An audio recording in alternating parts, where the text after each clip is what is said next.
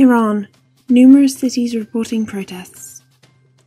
Incoming reports from cities throughout Iran indicate people from all walks of life are holding protests and raising specific issues, along with demands for the mullahs regime. Farmers in Isfahan held a rally on Tuesday outside the governor's office, protesting local officials' policy of rerouting river waters for the regime's projects. Municipal workers in Abadan refinery held a gathering on Monday protesting long delays in not receiving their paychecks and due pensions.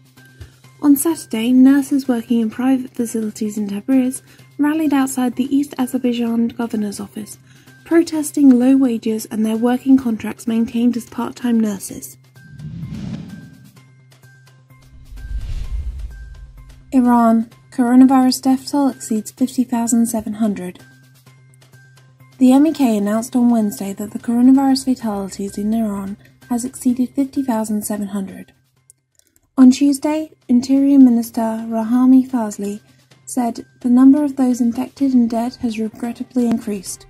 Previously we had 30 to 34 deaths, now we have again reached 65 to 70 deaths per day. Iran regime secretly hangs political prisoner.